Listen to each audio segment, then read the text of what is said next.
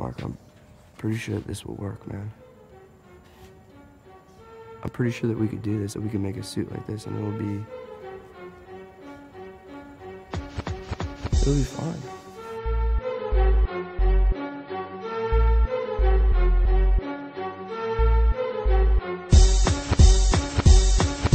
Ideas striking my mind like lightning, thunderous applause. I'm like a conductor inciting static electricity, exciting when sparks are flying. Vocal elasticity, my potential energy can get you frying, hair standing erect like I just saw a line. Even though I'm high on this plane and it's on this page that I'm writing to quell my nerves, I could use a shot of Jagermiester. Yeah, I'll pay the price for one just for the fine taste of spice. Sure, responsibility is of the utmost importance. Fortunately, a shot glass will keep things in proportion. Don't be a plagiarizer or take my words and distort them. I'm simply a paperback writer keeping my thoughts recorded.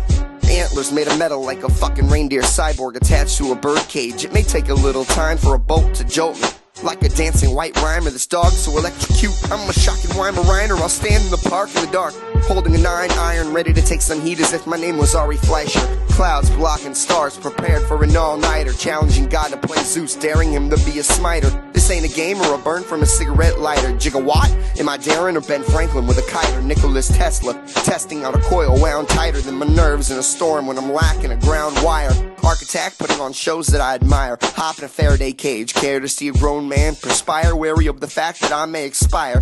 Bet a little fried Daryn will taste super lekker. That's Dutch for me, tasting super nice for an entree following chicken soup and rice. We're going back to the future. I'm a 1955 or I'm charged, ready to be a lightning survivor. If I'm charred to a crisp, maybe Christ will be my savior, or maybe not. I'm a Jew, but I'm certainly not a hater. I may be a bit mad like the Mad Hatter, meet my maker, but if I keep breathing, this film might just strike pay dirt.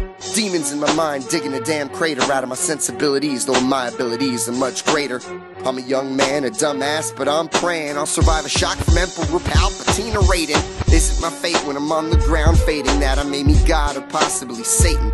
Or will I wake up as a hospital patient, travel back in time to 1885 and start dating Clara Clayton? I'm hating these questions and the suspense of waiting to find out if I'll spend the rest of my days dazed and confused. I'm choosing this choice and I'm not wasting. You should download my voice, please copy and paste it. I don't want to be back in that same position I was in that car after that experience. I was scared for my life.